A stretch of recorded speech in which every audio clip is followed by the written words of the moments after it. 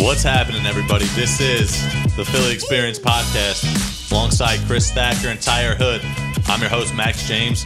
Tanner Martin is not in studio today. Yeah. He's on vacation, visiting some family in Florida, but he'll be back for next week's show. Guys, the Phils 66-60 overall record. They're still 2 games back of the Chicago Cubs for the wild card spot. Coming off a 2-game sweep of the Red Sox in Fenway Park. They're headed to Miami this weekend for a 3-game series. And, hopefully, I keep on saying I hope they can sweep a team eventually. They just did with the Red Sox. Maybe they can do it with the Marlins. They haven't had great success against the Marlins this season. But hopefully that changes going into this weekend. And Bryce Harper, man, he's been really hot. So hopefully he can keep it going. The Eagles as well, preseason game number 3 tonight against the Baltimore Ravens. Woo! Some starters are expected to play. We'll get into if Carson Wentz should play, what our opinion is on that. Jason Peters also says he expects to play at least a half tonight. And we also signed Josh McCown coming out of retirement. Somehow Howie Roseman was able to lure him out of retirement, and he is now going to battle out Clayton Thorson, which I assume shouldn't be too much of a battle because McCown has the NFL experience in his back pocket. And we'll also touch on a couple of side topics, including Melvin Gordon's holdout, possibly going to go into the regular season, and DeMarcus Cousins' ACL injury that he tears in Las Vegas last week. And they're looking at guys like Dwight Howard to fill his shoes. So we'll touch on that as well. But, guys, we'll start with the Phils today.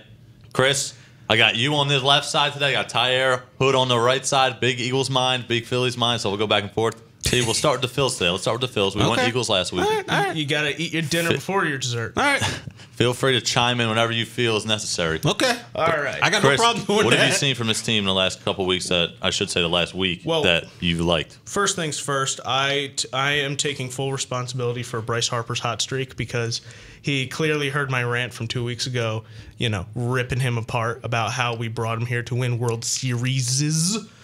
And man, last 11 games, 7 home runs, 18 RBIs? He has been on fire lately. Hey, home run over the... Oh, good for you. Yeah. Hey, T, I don't need the sass today. Bryce Harper hit a home run over the Green Monster last night. Is that like a wise-ass comment? No, that's a serious-ass comment. See, that was opposite field. That was a bomb last No, but in night. all seriousness, that was a nice home run that he hit. That was Oppo Pop. Yeah, that was. Oppo Pop. That hit was awesome. I'm not even going front. Now, looking at the standings right now, we are a game and a half behind the last wild card spot. We got St. Louis ahead of us, and we got the Mets right on our heels. Same exact record. So this last upcoming month of the season is going to be huge. Like you said, we got a series against the Marlins coming up, which I would like to think would be a walk in the park. But like you said, the Marlins, and for some reason the Diamondbacks have just had our number this year. And I do not know why. And then after... It's funny to me, too. You know what? You'll get your turn in just a second. But yeah, we got the Marlins coming up. I would like to think that wouldn't be too much of a problem. Then we got the Pirates, a huge series against the Mets. And then after that we got the Reds, the Mets again, and then the Braves. This is going to be huge because I know we said it like 3 weeks ago and a month ago that this is going to make or break the season. This is going to make or break the season. Yeah, a lot of division games coming up, obviously. Like you said, we haven't had great success against the Marlins this year. But, again, these are games we have to win. Like the Marlins coming up in this series this weekend, we have to win this series. All right, at least 2 out of 3. Okay, it's getting too late into the season now for us to continue to drop games to weaker opponents. Agreed. The Pirates arguably have been the worst team since the All-Star break.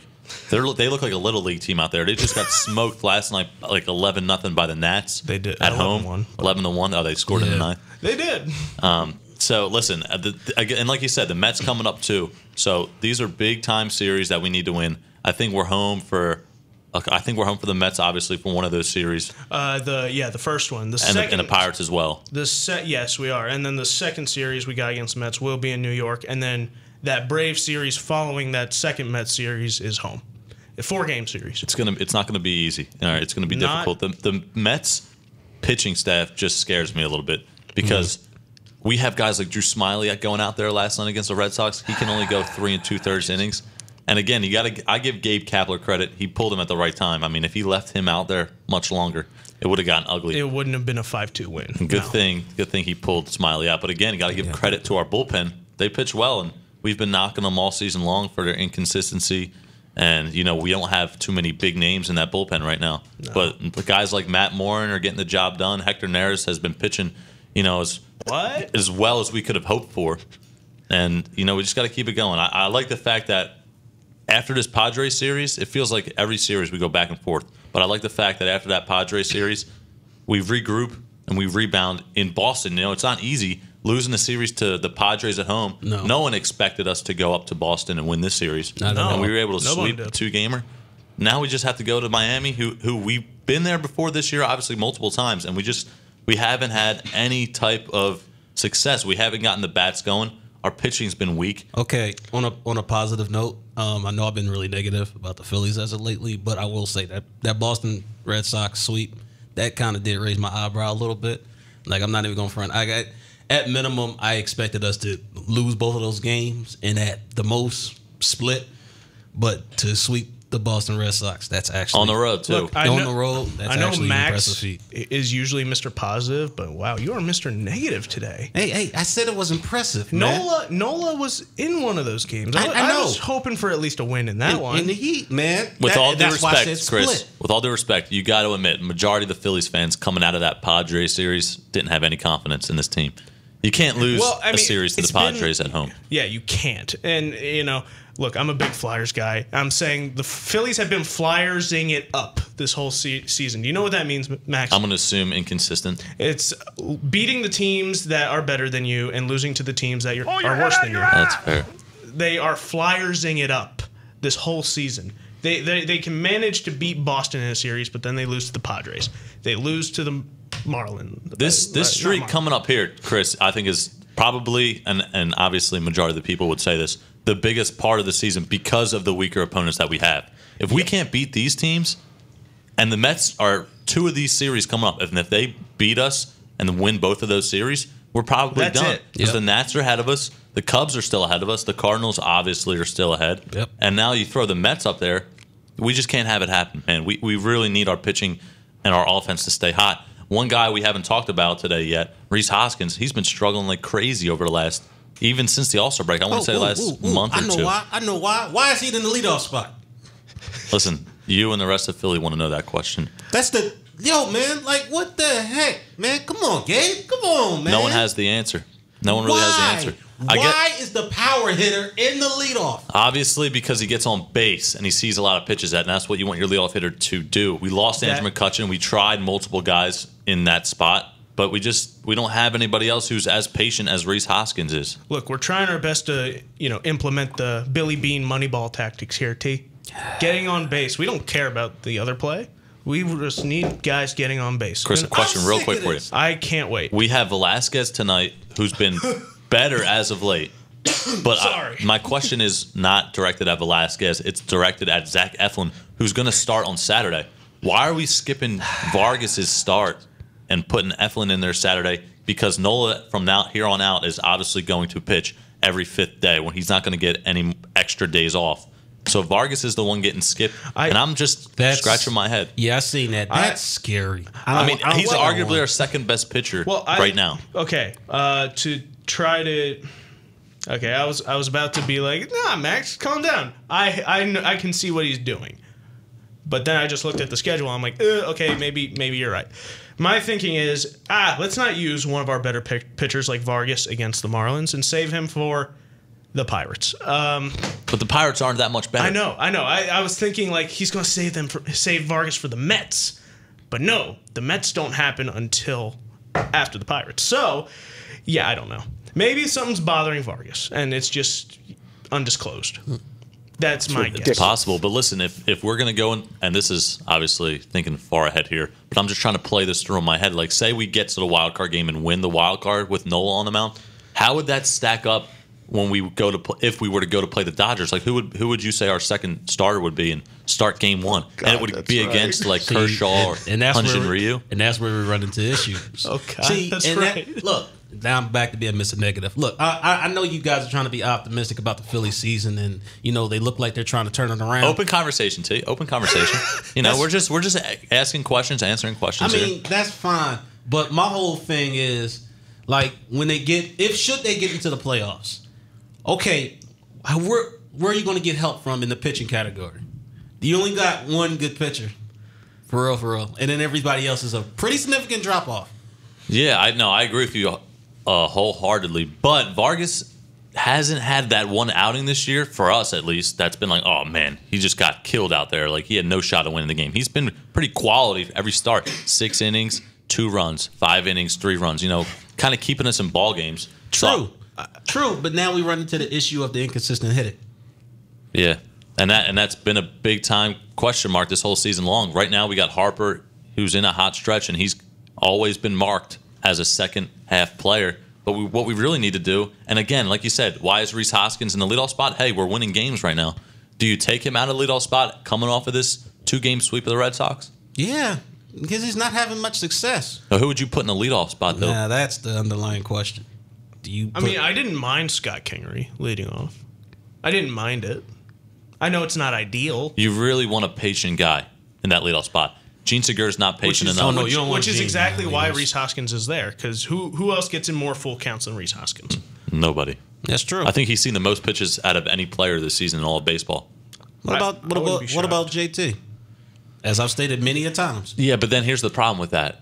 You remember how earlier in the season with JT in the 5, Hoskins 4, Harper 3, kind of just stretched our lineup? If you stack all those guys at the top, you're top heavy up there, you really want to have that lineup stretched, because once you hit the bottom of the lineup, Kingery really hasn't been producing as well as he's been in previous weeks. Yeah. Okay. Cesar, who I'm not going to knock because he's hitting like 285 for the season, which is pretty good. And that was going to be my next option.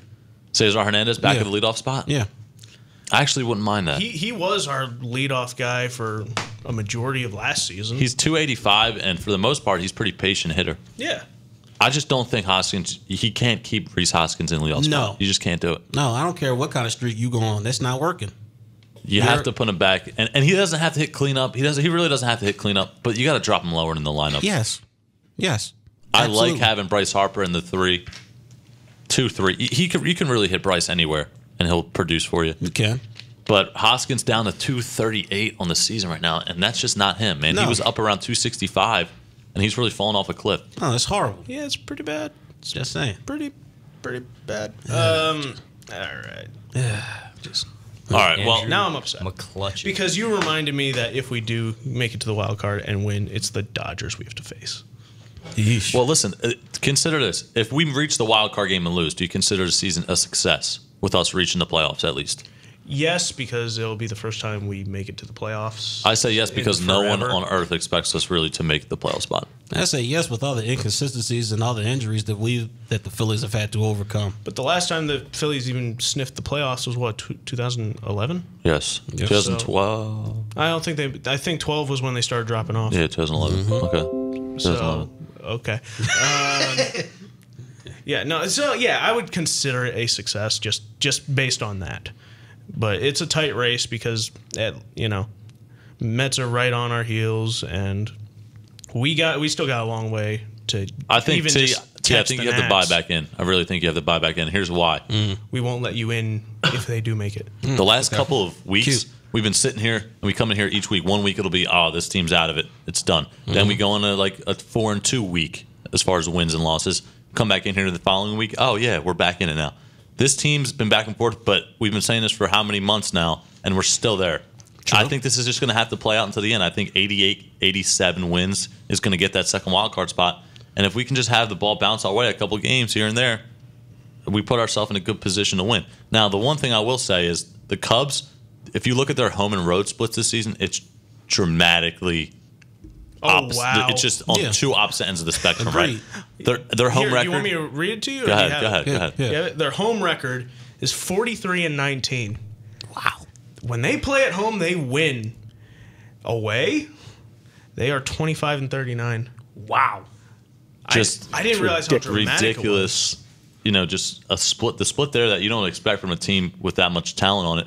But the one reason I do give the Phillies a shot is because if the Cubs play on the road, the majority of the games are going to lose, obviously, and the stats show it right there. So unless they pick it up, because they no question do the Cubs have more talent than us, in my opinion.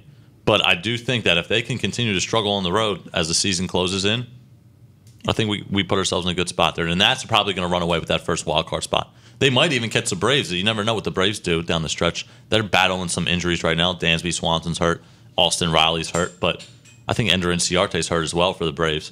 So I think if we can just keep, at least stay within a game or two by the end of the season. Because, again, like you said, we have games against the Mets in hand coming up. Okay. We have games against the Nats.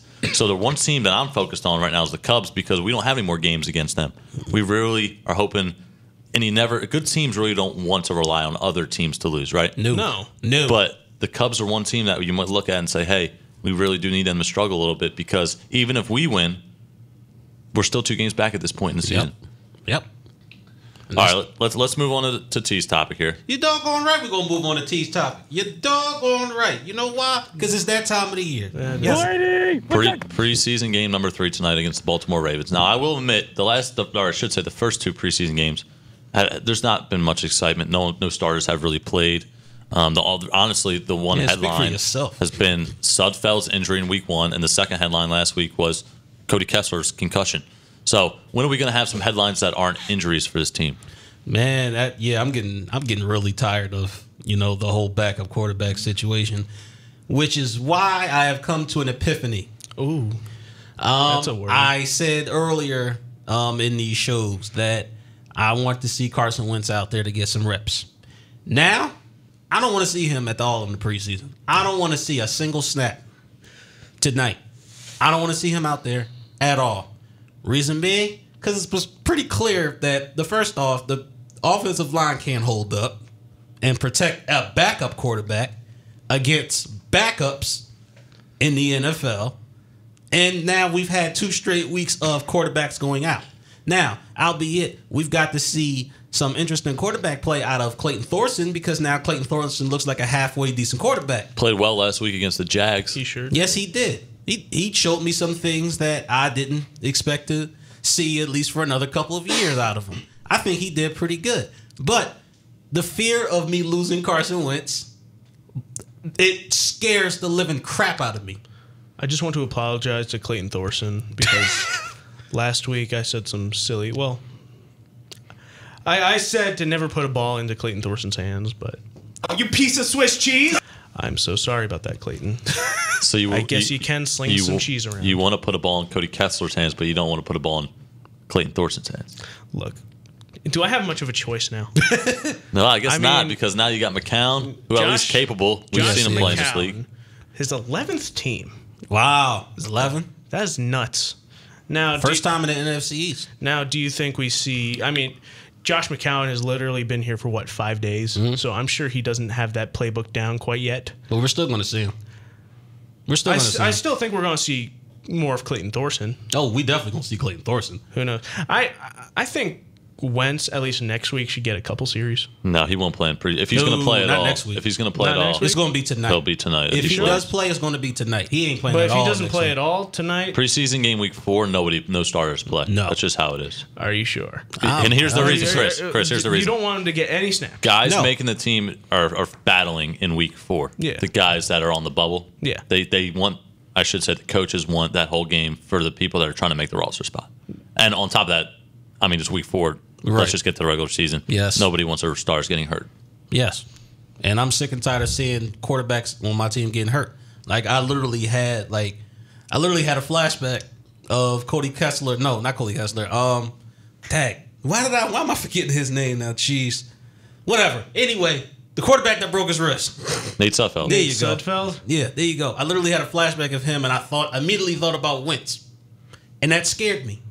Because Wentz is one of those quarterbacks that likes to stand in the pocket and take hits. I don't need you taking hits. As a matter of fact, you know why? As a matter of fact, it's funny.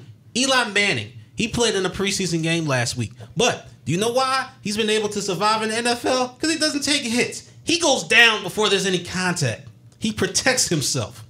It's funny. We make jokes about that all the time. But it's effective.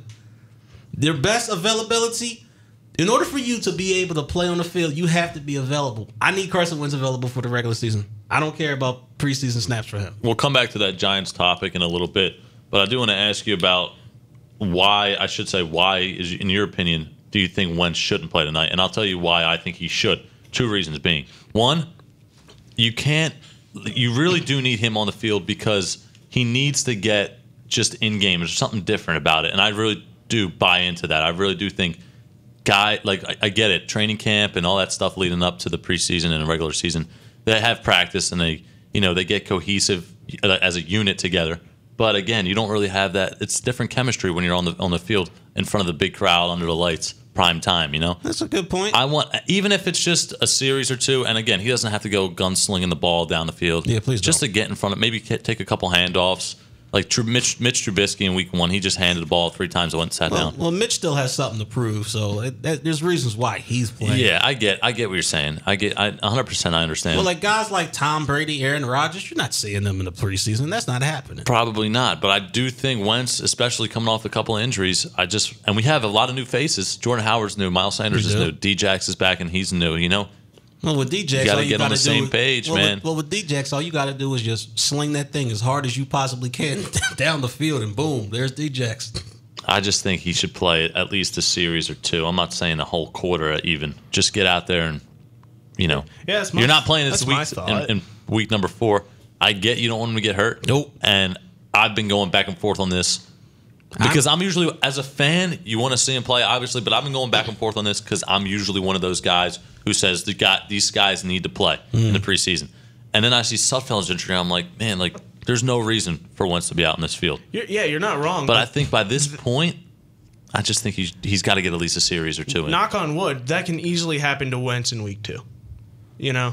That's true, but I'd rather have it happen during a regular season than during a meaningless game that's not going to count. You're not wrong. You just tell Wentz, listen, if you see if you even sniff any pressure, just throw the ball into the 17th row. Yeah, but then again, you think he's really going to listen to you? Look. All right, that's a fair point. Look, Carson Wentz is a man who has fire in his eyes when he's in the game. Am I wrong? No. Listen, I would wrong? Here's another point I want to make. That Ravens first team defense that'll be out there. That'll be pretty good. Competition for going up against Wentz. I think. From what I heard during their joint practices, he's been lighting them up like a Christmas tree. But the Ravens are one of the top defenses in the league. Probably top 10. They're on the plus side of the league. So again, they're not the Bears defense or anything like that. He's not going to have Khalil Mack chasing him down. Thank you. But God. The Ravens are a respectable defense. I'd like to see him out there for a little bit. All right. You got your views. I got mine. And McCown, what are we really looking forward to? I shouldn't say what we're looking forward to. What are we looking for in McCown? What are we expecting to see? Is this guy making the team definitely, or does he have something to prove? I think he is going to make the quarterback because I don't think Cody Kessler is going to make the roster. No. He's done. Clayton Thorson is probably going to be on the practice squad. And Nate Sudfeld's eventually going to come back. So, yeah, I think McCown is going to make the roster, and I think Sudfeld's going to come back. What if Clayton Thorson outplays McCown in these next 2 games? Ooh. Again, you're paying McCown very likely. Yeah, but you're paying McCown like $2.4 million, I believe the salary is, and you're really not paying Thorson much at all. But even still, would you want a quarterback really backing up your franchise and you have Super Bowl aspirations? Listen, you got a 40-year-old Josh McCown. You really only brought him in because you needed an extra body. True. Once upon a time, Drew Bledsoe got injured. Mm-hmm. And they throw it. Bill Belichick. All right, before you make this argument, don't make this because if Wentz goes down, the season's over regardless. You can't make this argument. I know. No, but okay. Did you think they thought anything of Tom Brady in 1999? No, I don't think they did. From what I heard, he played like crap. He was crap. He was hot crap. Yeah. And guess what? I'm not saying Clayton Thorson is Tom Brady. Please don't. But I'm saying sometimes you throw a guy in and he can make things happen. I like Clayton Thorson because he was a 4-year player. And for me, I like guys coming out of college with a lot of experience. Just how I like Matisse Thybulle relating this to the Sixers. He's a 4-year player at Washington. I like his game. He's an older player, and he fits into our team that's win now. We're not young. We're not up and coming in the future. We want to win right now. And I agree with that statement. I do. Max, T and I want to talk to you about something. Oh, boy. But before we talk to you about something, we need you to listen to something. We need you to listen to... All right, what do we got here? Jeez. We got our own The Philly Experience podcast on YouTube. Please check it out. Subscribe. Like, comment. All right. Max said a thing last week. But if they get Ezekiel Elliott back, and I think they got right now they are they have equal odds to win the Super Bowl than with the Eagles. We have equal odds. So, whoa. Oh my God. What? This is my point to wrap up my point. Okay. Okay. I mean, you heard me and T's reaction. Right now, without Ezekiel Elliott, the Dallas Cowboys have equal odds to win the Super Bowl. That's what it said in Vegas. And now listen. Okay, Vegas isn't the end all be all. But let me explain. Okay. I don't know if that was based on Zeke playing this season or if that's where they were at this point in time without him on the roster. I'm willing to bet it's right now without Ezekiel Elliott because apparently Jerry Jones forgot who he was. Which ain't the smartest thing. Yeah, that was one of the most idiotic comments I possibly ever seen. All right, here's my point here. Here's why I'll make the point here. You made a point last week, Cowboys beat us twice last year. Wentz played in both of those games. Is that correct? He sure did. Mm-hmm.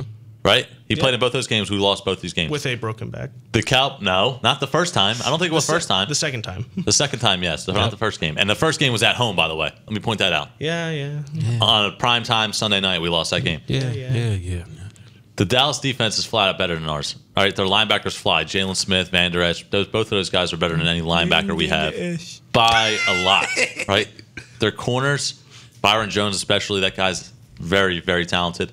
And DeMarcus Lawrence on the edge, they got guys all over that defense that can make plays all over. Not saying our defense, the Eagles, is bad. All right, we got playmakers on that defense too. But our cornerbacks, there's been a rotation and a rotation and a rotation. We don't even know what our starters are at this point, and we're going into preseason week 3, right? So from a defensive standpoint, T, you're a big defensive guy. You can't even sit here and say that the Eagles' defense is better. The Cowboys, hands down, have a better defense. Here's the key: Ezekiel Elliott needs to come back in order for this Cowboys team. And this is me because you guys coming at me, pulling up stuff from the past. So I'm going to make the point. I'm making the point, and again, I'm not rooting for this to happen. I'm making the point though, as a Cowboys fan, not me personally, but from a Cowboys standpoint. You are in hot water. From a Cowboys standpoint, not as a Cowboys fan, from a Cowboys standpoint, on how they could beat the Eagles this season and win the division. Ezekiel Elliott, I get what you're saying. Go ahead. With Ezekiel Elliott, I hear that and I go, sure. You said without Ezekiel Elliott. That's why T and I was like, what? And he was like, what? People misspeak sometimes. People misspeak. I don't think you meant to. I think that there's no way in hell that if Ezekiel Elliott doesn't play for the Cowboys that they can beat the Eagles, in my opinion, as long as Wentz stays healthy. Okay. But if he is healthy, then the Eagles better pay attention because this team the Cowboys have the same team they did last year for the most part. They got Amari Cooper, obviously, now for a full season. And you really have to watch out for this Cowboys team. That's all I'm saying. Before we really get deep into the discussion, you mentioned something about our defense. I gotta get this off my chest about our defense. Okay. All right. And I know, Chris, you said that you sent a little bit of anger from me. Yeah, just a little bit. I am. Before you go crazy, let's just have a nice, mature conversation. Man to man here, man to man. T, what's the problem? I'll tell you what the problem is, okay? Oh, boy. I seen that doggone prevent defense in last week's preseason game. Did you? What the heck did I say about that doggone preseason defense? That doggone prevent defense. That's when they all line up on the first down marker, right? Yes. Something along the lines of... Yes, and they swarm to the ball. Well, apparently, I just seen a stat the other day in an article. Ooh. Actually by Jeff McClain, to be exact. And apparently, that defense is actually very successful. I don't care. It's retarded. Okay, wrong word. It's stupid. Okay? It's utterly stupid. Live mic, T. Live mic. Look, man, I can think of a number of things to reverse that defense. Listen. Quick hitch, screens. I want to respond when you're done. Gosh. When you're done, I want to respond. You can put that defense in an arm lock. Are you telling me that? You can reverse that? The whole point of a Jim Schwartz defense is to put pressure on the quarterback with the front four. Well, you can't do that if the corners are playing 5 to 7+ yards off the doggone wide receiver. Man up! Here's one of my responses going to be, T. If that Titans game never happens last year and they don't get that first down, it's an outrage. Then you're looking at this prevent defense and saying it's a great thing. The only reason you're against it is because it didn't work last year in one game that cost us against the Titans. And it doesn't work Well, I didn't see the play last week specifically. Did anything come of that? There was a couple of plays. No, it did not result in a first down. But the fact of the matter is it's easily reversible. You get a good amount of blockers out there, miss a couple of tackles, boom, you got a first down. It looks like the Tennessee Titans game all over again. That's my issue. That's fair. T. No, I understand what he's saying, Chris. You understand what he's saying. No, I just wanted to ask T, when he's getting Jim Schwartz's job. I don't know. It's pending. Because I'm sick of this. You're clearly smarter I'm not smarter. than the defensive coordinator employed by the Philadelphia Eagles. I'm not smarter. I don't know. You convinced me. I'm not smarter. All I'm saying is that the defense doesn't work, and it's easily reversible. So when something doesn't work and you can easily counter it, don't you think you need to come up with another counter to that counter? I mean, instead of being asinine and running the same thing over again? we had a very similar conversation once upon a time when I brought up that's what makes Bill Belichick so successful. I hate saying that. I'm sick of you. But no, I'm making your point here because they do need to make a change. Because when a coach like Bill Belichick, which I'm just using him because he's the best of the best, he'll be like, all right, I see what these guys are doing. Hey, Tom, do this, and then we'll be all good. And that's the reason why Tom Brady threw for over 500 yards against us in a losing effort. It was a losing effort, but guess what? What? If you go back and look at the game, look how many yards they were playing off the receivers. Free release. When I rewatch the Super Bowl highlights, I rewatch the offensive plays. All right, just don't be living in the past over there, Christopher. Hey, Look out of the future. That was a good time, okay? It was. Don't mess up my. Listen, I got a couple notes written down here about this Cowboys-Eagles topic just to wrap it up. T, you can make points that the Eagles defense has more talent, I should say, than the Cowboys, right? But I can make the point that the Cowboys have more talent. So let's just say that those cancel each other out. They're both going to be good defenses this year, in my opinion. Questionable. We look at why the Eagles are favored, and we all agree that the Eagles are favored in this division. Here's why the Eagles are favored, right? Carson Wentz is really the only question mark for this Eagles team. If he can stay healthy, right? We know we have talented backs. We know we have a talented offensive line, playmakers on the outside, and a solid defense for the most part. Agreed. Right. So this is the only question mark of this team is can Wentz stay healthy, and if he does, Super Bowl contenders, I should say. Agreed. Now, from the Cowboys standpoint, what you really need to see if you're a Cowboys fan is Dak Prescott take a step forward this year and play better than what he has in the last, I should say, 2 years, maybe 3, right? So obviously take a step forward from there. And can a couple playmakers for Dallas really step up, right? We look at guys like Gallup. We look at guys like can Witten be as far as from a tight end, can he groom any younger guys? Or can he just be, because again, when he was there, he was probably the number one target 2 years ago for Dak. And he knows that offense inside and out. He's been there for how many years, right? I get he's coming out of retirement after one season. Very true. And if Zeke can come back, then you have 2 question marks there. You have the playmakers for Dallas, and you have the quarterback play for Dallas, and you have the injury question mark for Wentz. That's to sum it up right there, basically. That's the major thing right there is if he comes back. Because right now the Cowboys just made a little mini boo-boo. Right. Just a little mini boo-boo. Especially when you disrespect Ezekiel Elliott by saying Zeke who, and you're trying to put the offense on a 4th round running back's back. It's not exactly the smartest thing to do. And then on top of that, you go ahead and you pay Jalen Smith $69 million in a new contract. Now, albeit deserved, I'm not going to deny that. But here it is. You still have to figure out what you're going to do with Zeke. Because Zeke's not coming back until you give him a new contract. Dak is up for a new contract. Amari Cooper is up for a new contract. You have a lot of your major players that is due for a contract. And to throw $69 million at a linebacker, nice, not exactly the smartest thing to do. You're right, but Jalen Smith is very, very good at what he does. Not denying that. Just to simplify how everything is written down here in front of me. I mean, I get 3 question marks for the Cowboys going into the season. One obviously much bigger than the other 2 with Ezekiel Elliott. True. And the 1 question mark for the Eagles, in my opinion. You could make a case for the defensive line as far as the edge rushers. Maybe not as talented as they've been in the past. Agreed. With Chris Long retiring. But that's basically on paper simple for you right there. Can the Eagles keep Wentz healthy? Can the Cowboys take a step forward in talent this year and can Zeke get back on the field. Chris, what were you going to say? No, I was just going to say that, yeah, I get what you're saying. You would have rather allocated those assets to other bigger problems. Or not paid a linebacker $69 million, period. Well, yeah. But I know you're also saying you would rather put that on Zeke. And the thing I also wanted to address with you, I know this is a talented offensive line, but like T said earlier, 2 quarterbacks have gotten hurt in 2 games. Yep. Which means concerns me. Then again, it's also the starters aren't playing every snap like they're going to in the regular season. So, you can't exactly pin it on one individual person. But I think you are right, though, in terms of the single question mark being Carson Wentz.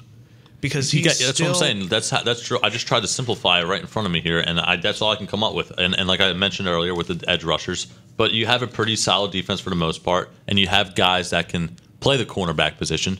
Because I know a lot of people out there are going to say, "Oh, the cornerback play is inconsistent," blah blah, which it has been. But we have names who've been here and run this defense before, especially last season, obviously. So I just think the big question mark is the Wentz health. We have playmakers on offense. We have a good line. We have 2 talented running backs, which we haven't had. Two out of the 3 years in the Doug Peterson era, we haven't really had a running game, And this year we finally have 2 guys that really go hand in hand with each other. One's a bruiser. The other one can get to the outside. Agreed.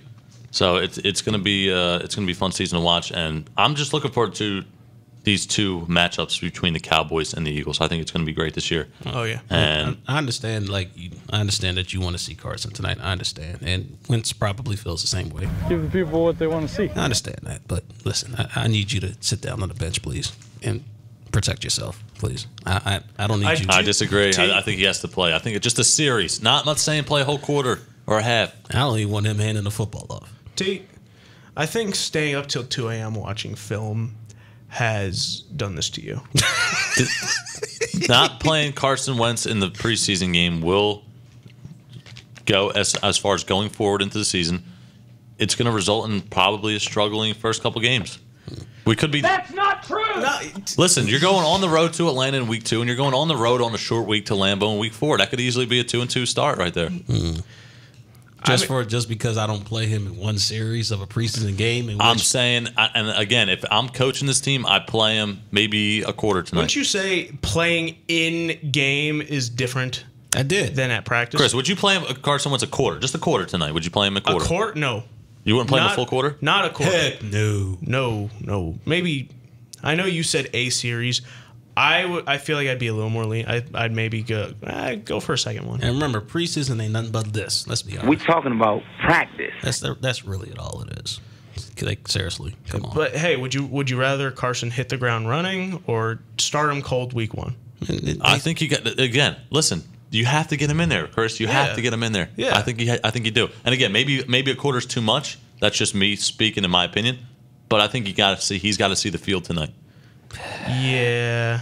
Jeez. Yeah, this is a losing battle for He's me. going to go to training camp, and then what? He's just going to step on the field week 1 in prime time against or I shouldn't say prime time, but in week 1 regular season game at home and just be a superstar. Tom Brady does it every year. But Tom Brady's a different breed of human beings. Yeah. Aaron Rodgers does it.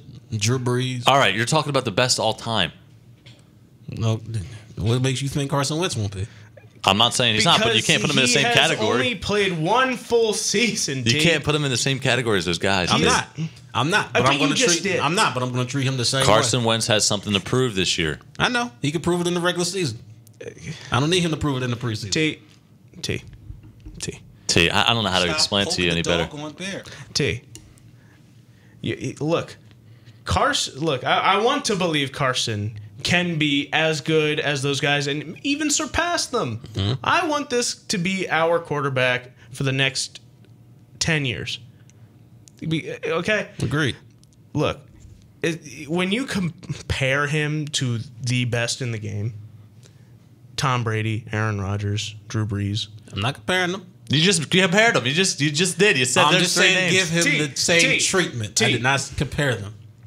Yeah, but you're expecting him to perform like those guys.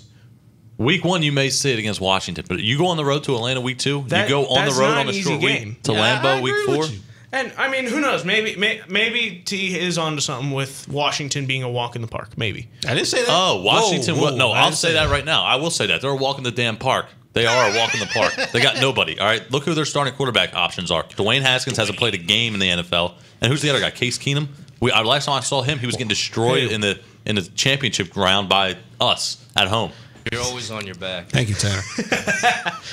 All right, so I'm not worried about the Redskins week 1. I think I could go out there and throw a couple touchdowns against the Redskins week 1. What I'm worried about is the Falcons on the road week 2 on Sunday Night Football and a short week at Lambeau in week 4. This could be listen. Well, obviously I'm skipping over the Lions in week 3, but this could easily be a 2-2 start to the season, which is what you want to avoid. Agreed. In any case, obviously going on that short week on the road, week 4, that's probably a loss no matter who you're playing. That's just the name of the game. But 3-1, I want 3-1 start. I think the sunglasses that T is wearing is blocking his vision. Okay, one series being played today is going to be the equivalent in a couple of weeks of him going out there week 1 to Washington. T. And having a good game, a successful game. T, listen. Go ahead, Chris. Go ahead. I'm going to make a comparison here. When it comes to education and school, have you ever heard of a thing called cramming? Yeah, I have. You have? Yes. I try to avoid it. Yeah. That's what we're trying to avoid with Carson here. We don't want him to cram the night before week 1. He's not going to cram. But he is. Like you've said, like I've said, like Max agrees with. What? The game is in game. It's different.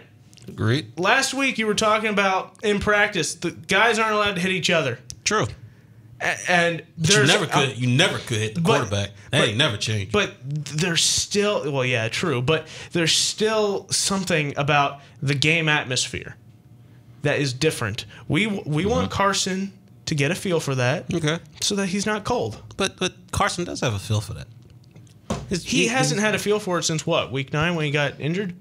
He got injured earlier than that, I think. He got injured and then way he played earlier 2-3 games, and then finally couldn't take it anymore. That was yeah. I'm now having like scary flashbacks to that regular season Saints game. Gosh. I just think there's something. Now listen, T, I never played the game of football. Obviously, I've never played the game of football, so I don't know what it has. You have before, right? Only at the high school level. So, and I played sports only at the high school level. But one thing I will say, you have friends growing up, right? You're close to. You're out shooting hoops in the drive. You're hanging out.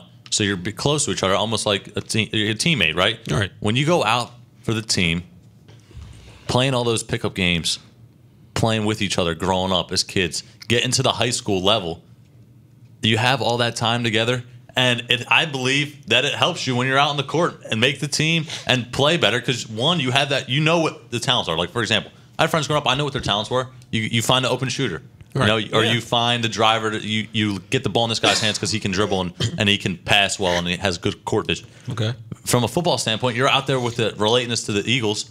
If you get out there in a preseason game and you have that D-Jacks bombs and, dishing the ball off to Sanders, getting out in the flat and stuff like that, on top of the fact that that's ludicrous. On top of the fact that he hasn't played a game since week 8, and he's got to show his health. In my opinion, I think you got to get him out there. I do want to backpedal to. You could go in and just light up the Redskins.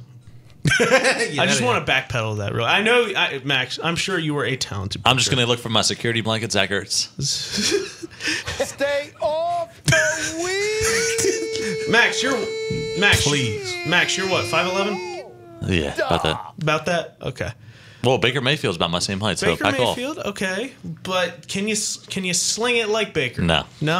I know you. Not too many people can. Though, I know you were Chris. a pitcher in high school. Indeed. But I mean, that might be a little ludicrous. Listen, the Redskins are arguably the worst team in the NFL. What I was saying was, I'm not worried about them in week 1. I know. You throw Carson out there, he's going to destroy that entire team. I'm just poking fun. All right. I'm not worried about any player on that team. Give me one name. All right, maybe Ryan Kerrigan. He's always had our number. Kerrigan. He's a pain in the rear end. But we got Lane to block him and JP on the other side. Who's going to get? He can't get past either one of those guys. On the offensive side, I'm kind of curious to see Darius Geis because he looked good out of college. Oh, he at LSU? Yeah, he was damn good. So maybe a little concerned about him. Yeah, but they don't. I can't really name their receivers and their quarterbacks. Don't strike any fear in me. And considering the fact that their franchise left tackle is still holding out in his camp. Oh yeah. Oh, he's not going to play. Yeah, he's not going to be back. I forgot about that. Soon. Yep. Yes. Trent Williams ain't playing, so yeah. He's not. That's a real shame. Well, who's that guy they just signed from the Giants? Landon Collins. He's pretty good. He signed that massive contract with the Redskins. Yeah, but he's an in-the-box safety. I'm just saying, there's another talented name you got to look out for. Yeah, in the box. So we're up to Just don't throw 3, 4. Just don't throw it short. We're up to 4 players. Yeah, pretty much. I don't like how the season's because I know we're going Josh to go. Norman. I know we're going to get all hyped up for week 1. We're going to go into that link. We're going to beat the Redskins, and I just feel like that next game is going to be a letdown game. Going on the road, I don't think we're going to be, as hyped up. I should say, because one, we're coming off an easy win against the Redskins. If we lose to the Redskins, in all seriousness, I'm not watching the rest of the season. I was actually just about to say, for your sake, I hope they beat the Redskins. You guys can replay the show over and over again if you want to. If we lose to the Redskins, because one, we'll just laugh, but two, I won't be because listen, if we lose this team at home in the home opener. I'll quit. Man. We'll talk about the upcoming Flyers season. Dwayne Haskins might be. Hey, I would love that. I love my Flyers, but Dwayne Haskins, you never know, man. Hey, like I say it all the time. Sometimes you drop a guy in a situation, and he lives up to it. Remember when they dropped Josh Rosen in a situation? How'd that turn out? He got traded after his rookie season because there was nobody there to help him out. Even David Johnson had one of his worst seasons of his career. Hey, man, Kyler Murray, man, that last preseason game, I looked at him, man. He got his behind handed to him on a silver platter. Did he throw for more than 20 yards in that game? I think he was 3 for 7 with 20 yards passing. I know he took a safety. That was the Raiders game, right? Yep. I feel like he is so overhyped, Kyler Murray. Did you watch him play at Oklahoma? I was about to say, yeah.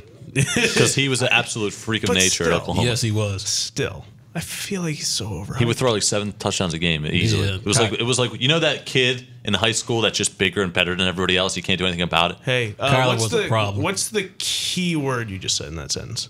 Bigger. Yeah, high school. Oh, I thought you were going for height thing there because he's short. High school. Man, look. Look. The worst player on every single NFL team lit it up in high school. Okay. Yeah, but Kyler Murray was doing this to college defense. Boots to asses. And also, too, you got to remember, people were saying the same thing about Baker coming out. Too small hands, blah, blah. See, that stuff I don't worry about. Like, if you have the dog in you and you can play the game, I don't care what height you are. Russell Wilson. I'll tell you what, Oklahoma's top 5 football program in the country. He's coming from from the right spot. And Lincoln Riley, the head coach of Oklahoma, he's coming from a good background there. Yep. And Cliff Kingsbury, by the way. Yes. Good offensive-minded coach. We'll see. I can't believe he got hired there, though. He really didn't have a great track record at Texas Tech. Did he coach Patrick Mahomes in college for one season? Did he? I don't remember. I got to look that I don't up. remember either. But yeah. That hire still befuddles me a little bit because it's like he was coming off a losing season. And Everybody still wants wants that next Sean McVay. Right. Everybody's looking for that next Sean McVay. Right. They want that offensive mind. Nobody ever thinks about the defensive mind. Like everybody wants the big thrill, the touchdowns, the yards after the catch, but nobody thinks about the guy who's up at night thinking about how to stop that. Like that's the whole thing. Defensive minded coaches get no kind of love, and I have a problem with that. Seriously. Like we need to see more defensive head coaches. What are you talking about? Everyone loves Bill Belichick. Yeah, but Bill, come on, man. All right, here we go. Here's one topic we haven't discussed yet, right? One team we haven't discussed, actually, the San Diego Chargers. Los Angeles Chargers, right? Melvin Gordon holding out into the season. What do you guys make of this? I know they have Austin Eckler. I know they have Justin Jackson backing them up. 2 talented backs, but there is only one Melvin Gordon. Real quick, before we get serious into this conversation, I recently had a fantasy draft, and somebody drafted Melvin Gordon in the first round. That's all I got to say. Look, and Ezekiel Elliott. He better have gotten the handcuffs then, like Austin Eckler or somebody like that. Some people are just severely misinformed, just like me. Yeah. Of course, you better be doing that research on those fantasy drafts coming up. Do that research. You got this laptop right here. I'm trying my best. I know you got an off day coming up this week sometime. It's today. There you go. Or take the Take a few hours tonight, sipping on your tea in your recliner. You know what? Pull up the laptop. I'm glad you reminded me because today and tomorrow are my first 2 days off in over Oh, look at that. 2 in a row. Look at you. First 2 days off. Like 2 days off in a row. I'm so happy. I can't wait. Sorry. We are getting severely off course here. Yes. All right. Back to the matter at hand.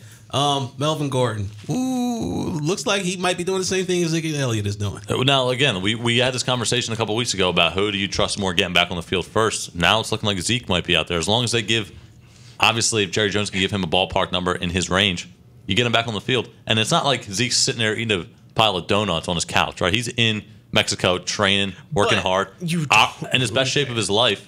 Melvin Gordon's over here. They're saying they're millions apart, like $10+ million apart in their contract talks. I don't see him coming back on the field anytime soon. Nope. And that's the sad reality. And it's sad reality for Cowboys He's a fans. good player too. You want to watch him play as a football fan in general. Oh yeah, missing the town out like there. I still want to be. You know, what I mean, I want to face the Cowboys at their peak because I don't want Cowboys fans to saying we didn't have Zeke. Yeah, I don't want to hear that. So, But that's what's going to happen. Yeah, I know. It's what's going to happen. We would have beat you if you had Zeke. Like, Well, T, You sound like every you watch a lot Cowboys of film. I want to ask you this question. All right. Watching those 2 Cowboys games last year, what was the big reasons why we lost those games? Man.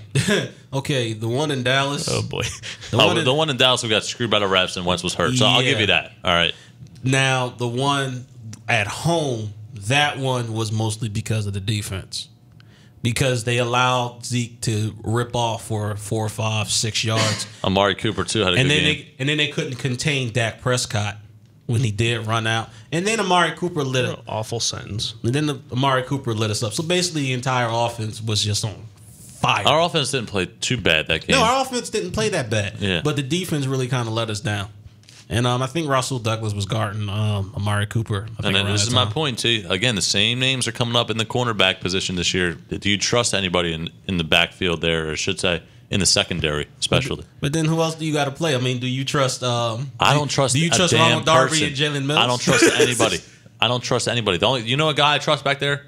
Malcolm Jenkins. That's who I trust. Sadly, he plays safe. Avonte Maddox, you might be able to throw into that category, but man, he's undersized. No, that's why you play him in the slot. So really, who do you? I mean, Jalen Mills, no. Russell Douglas, no. Sidney Jones, probably not. Coming off that Achilles, still doesn't look like himself out of college. Ronald Darby, he was no. still recovering last Coming year, off so this is the year where you kind of got to evaluate him now. Ronald Darby's coming off the ACL. I mean, I don't we trust really Ronald have Darby a at all. makeshift secondary with, guys that are talented at some aspects of playing the position, and others that are talented in other areas Right. of playing that position. We don't really have that do-it-all type of corner.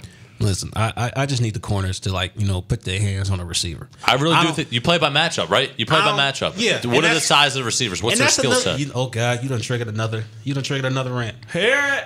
You done triggered another Let's rant. hear it. Hold on. mature conversation. Remember? Yeah, it's a mature Right, all right, conversation. here we go. We're Fun going to be mature sponge. about this conversation. All right. All I'm going to say is this: I agree with you 1,000% about matchups. We stick one corner and keep him there on that side.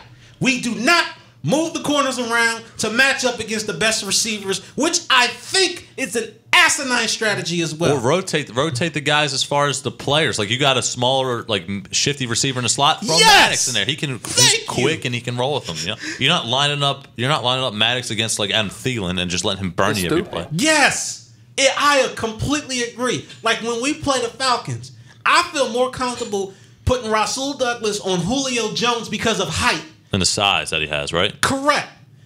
I do not feel comfortable putting Avonte Maddox on a tall guy like AJ Green, for example. Asinine. Fair. 100%. Like, let's move these guys around. Let's match them Chris, toe to toe. you pull something up over there? What do you got? I'm just saying. No, but I didn't pull anything up. But I am pissed I'm off. just over here laughing. Okay. Quick question for you guys. Would you trade Vitae and a second or third rounder for Clowney? I would entertain that. Vitae in a second or third? I would entertain that. Yeah, why not? I would entertain that. Yes, I would. The only question mark I have is what are we going to do at right guard? Because Brandon Brooks, I think, is still hurt, and I don't know if he's going to be ready by week 1. Well, Vitai's not really a guard. Would you He's take not a guard. He's been actually very impressive. Would you gamble with like Mulata there? No, God, no. Too big. Oh my God, too big. And he's not talented. I need him. Whoa! He's not talented. I watched the 2 preseason games. He's not. He doesn't have funny this. to me too. Look, He's not there yet, T. I'm just trying to throw some names at you guys, like Matt Pryor. Are you going to put geez, Matt Pryor stop there? it. Look, Shut the lid. Shut the lid on I'm that. giving you your options. I'm giving you your options. Look. Nate Man. Herbig. What? What is that? A truck driver? Wow! He's the guy behind Matt Pryor. Wow! Truck driver. This is some bullshit. Okay. Oh, that's classic too. Look, So we are very clearly confident. Very clearly. yeah, my only question is, who would you put at the right guard spot until Brandon Brooks comes back? Like, that would be my only question. You can't put Wisniewski there for temporarily for right now. No, you can't. He's not good. You can. You know, it's bad. We did win the Super Bowl with Wisniewski at the start. Left guard position. This team's built on depth. True. I don't think you Depth. can just lose a good player like Vaitai. That's one of our few good draft picks. Vaitai, we got him late on what do we get him in the 5th round or something like that out of TCU? This is not a Vaitai fan, buddy. I'm not the biggest Vaitai fan, but I'm not going to completely disrespect him and say that he ain't good. I mean, doggone. No, I'm not. What did And then you disrespected my life. Like, I'm ready to jump across the confuse stage. me. He put forward a trade request. Yeah, I'm not saying Vaitai's not good. No. That's not what I was going That's for not there. what Did I you say said. that? I didn't, that's You not did. I apologize. I did not mean to say something. Vaitai's good. Vaitai is a decent player, especially from the bargain we took him at. And we took him pretty later in the draft that one season. 5th round. No, you said Malata's a bad player. Anyway. Malata. Yeah, that's what I said. See, that's what I said. Not Vaitai. Malata, I said, is not a good player. Only because he's not there yet. He doesn't have the skill set locked raw, down. but if you really paid attention to what I paid attention to, I seen one play where Mailata took that defensive end, crashed him into the other defensive lineman, and completely collapsed the defensive line just by himself. Okay? All right, listen, we're not playing Can you rugby. just show me We're when not that playing happened? rugby over there, bud. We're not playing rugby. We doggone there are. Wait, That's how I like my lineman to be. I want to see that because I didn't get to watch last week because All right, I got you. You're off tonight, though. You're watching the I game tonight. am off tonight. I can't wait. Yes. Eagles, Ravens. Please don't play Wentz. Please. Like, I'm begging you. Give him a series or 2. Yeah, we had T, different how about opinions on this? If, knock on wood, something happens, you can rub it all on my face and Max. No, I'm not. I'm going to do. If more Wentz than plays tonight, T, then I think you got to just say, be positive and say, listen, You're right. They're just trying to get him out there, try to get him some work, right? You are absolutely correct. But if he gets hurt, and I don't care if he gets a cut. well, if he gets a cut, I'm coming back in Tuesday at 8 a.m. and I kid you not, Boots to asses. I'm delivering it to y'all. Is that early? Come on. Don't care. I don't care. I'm not putting up with it. yeah. It's too much horse shit. It's too much. Speaking of Peter Laviolette, there's just 2 things I wanted to bring up with you real quick. Go ahead, about we the got 3 Flyers. minutes left. About the Flyers. Okay, just last week, Claude Giroux just became the longest tenured Flyers captain of all time. Who did he pass? Over Bobby Clark, over Eric Lindros. Longest tenured captain. Oh, good for And, dude, he gets so much disrespect. I know. Dude, he gets so much. Claude Giroux is the only reason the Flyers aren't a joke of a sports team. I was playing that for the haters.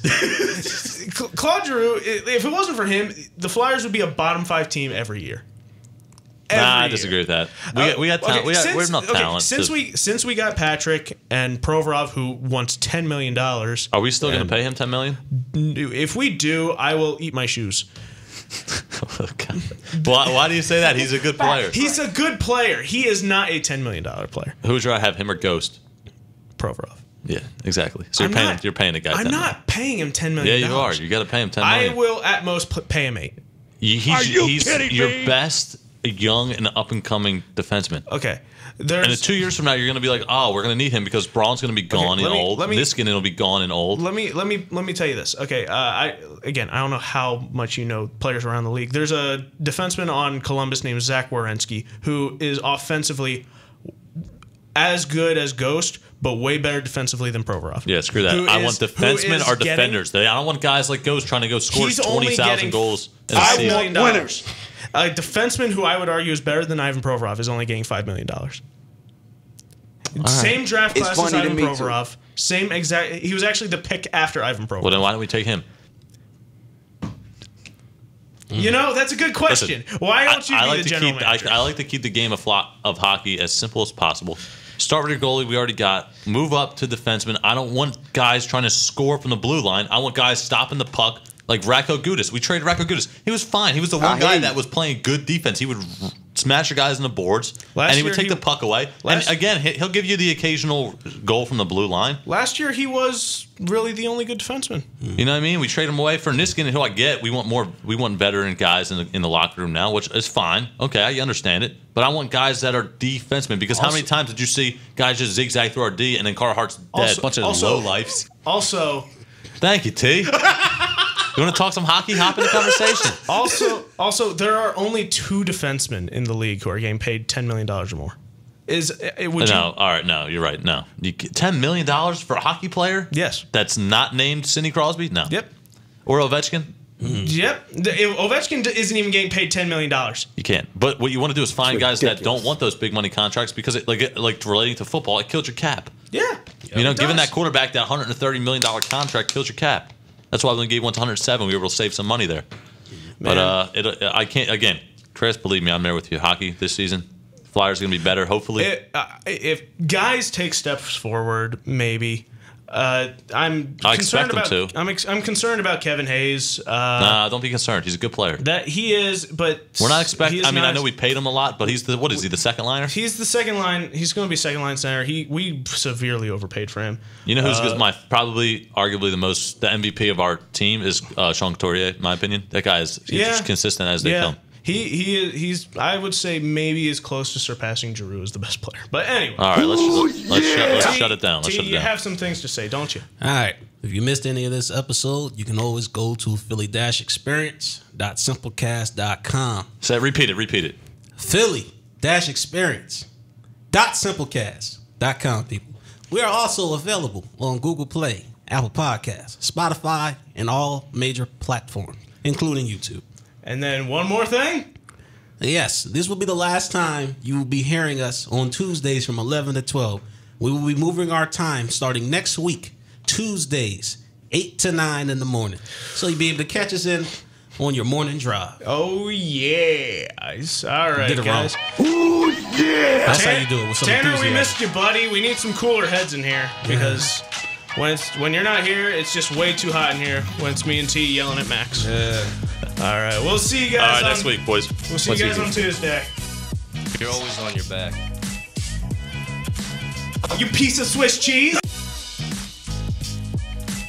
You understand what I'm saying to you?